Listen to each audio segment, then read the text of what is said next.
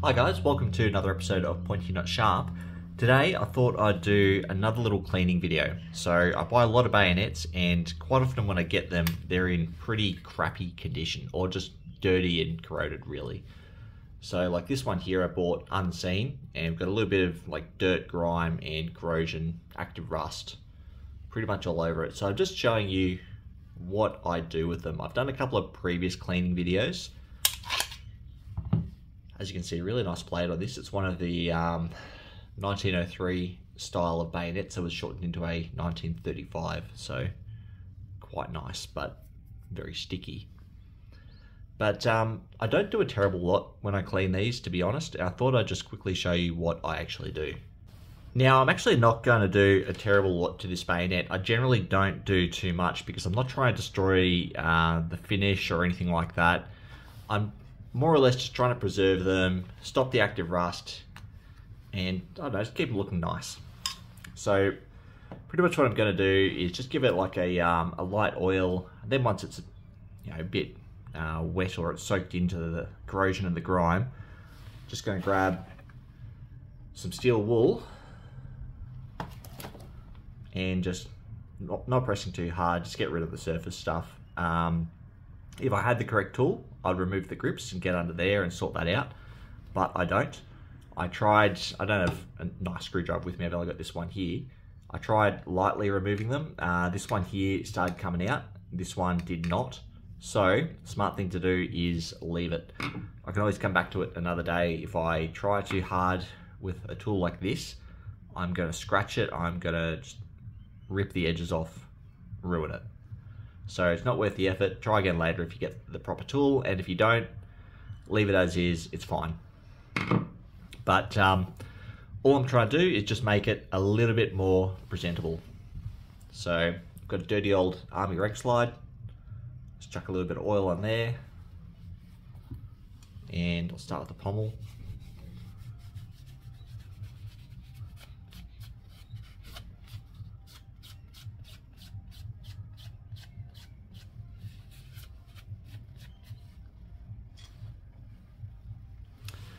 I don't want to really destroy my little mat here. I only got this recently and it's quite nice. I don't want to ruin it. So maybe I'll put some paper towel down.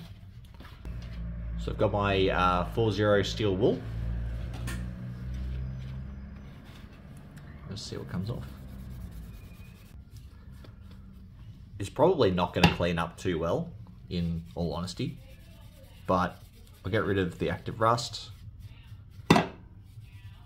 and all the dirt. Not pressing too hard, just getting rid of the easy to remove stuff. So let's have a look at what I've done so far. So it's lost a lot of that sort of dark browny, grubby colour. You can see more of the patina. I'm not removing the patina. And more importantly, it's not sticky anymore, which it was before.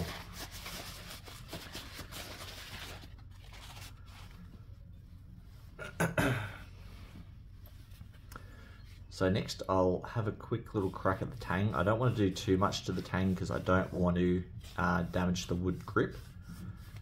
Honestly, if I cared more about the bayonet, this is a really cheap crap one. I'd be a lot more delicate and careful around the wood, but I don't care a terrible lot about this one. It's not too nice.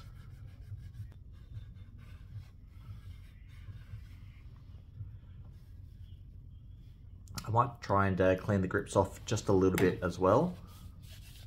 As I said, I usually try to avoid getting oil on the grips, but they are really grubby and gross, so I don't think I can hurt them too much. And I'm going to be very, very light on the grips.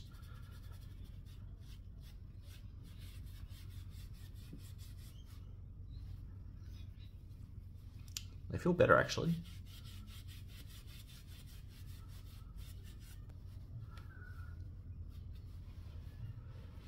Okay, looking much better already.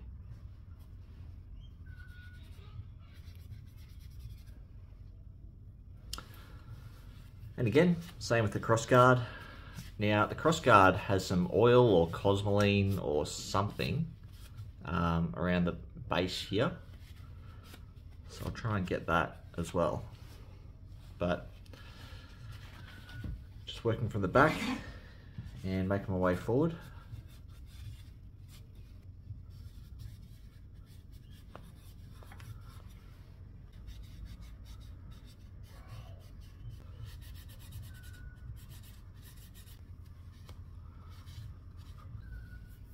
It's coming up really nice. Finally, put a couple of drops of oil on the blade, because the blade is really sticky. I'm assuming it's very, very old cosmoline on it.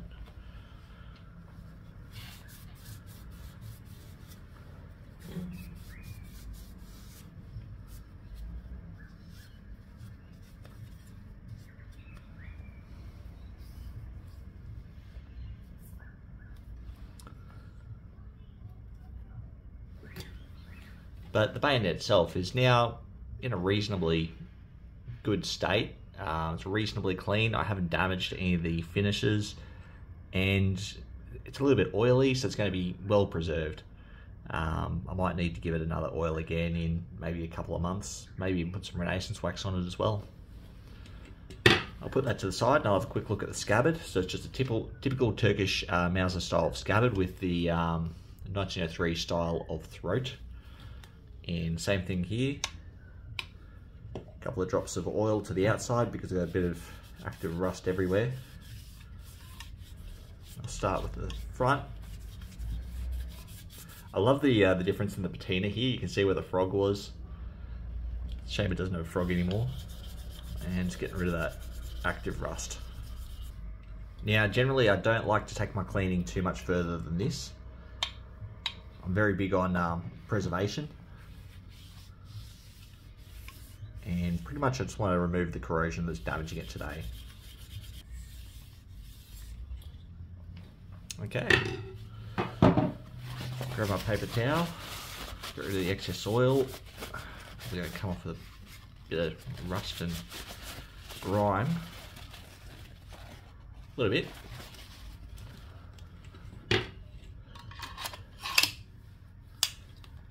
Now that is much better than when I started. I don't know how well the camera shows it, but just feeling it, it doesn't feel sticky anymore. It doesn't feel grimy. There's no like rough corrosion.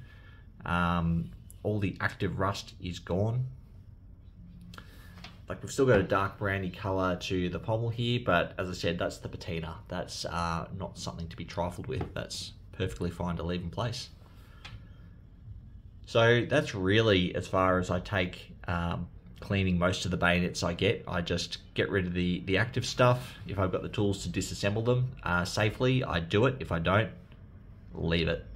There's no point damaging it any further. In fact, I'll tighten that screw back up. And yeah, that's it. Nice and clean, ready to film in its own little video. Thanks for watching.